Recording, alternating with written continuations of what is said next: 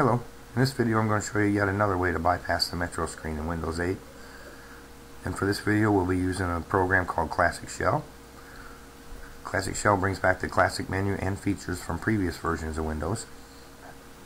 And I'm going to go to my desktop so you can see what that looks like. And this is the desktop, so I'm going to open a web browser.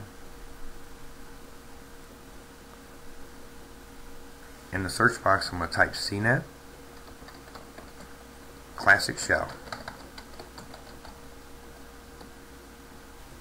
And I'm going to click on the Classic Shell from cnetdownload.com link.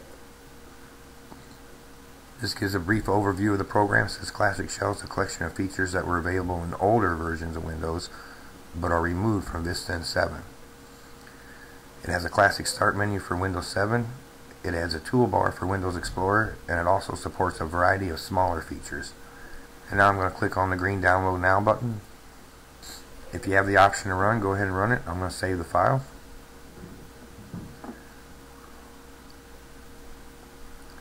When it's finished downloading, I'm going to double click on it to run it. I'm going to click Run. When the setup wizard opens, I'm going to click Next.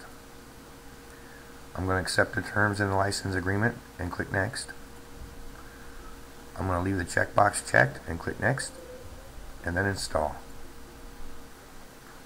When it says setup has been completed, I'm going to click Finish.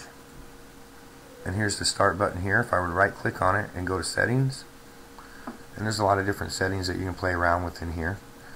But for this video, we're only concerned about this one right here, Skip Metro Screen. We want to make sure that one's checked and click OK. And now I'm going to restart the computer. The computer's restarted, so now I'm going to log on.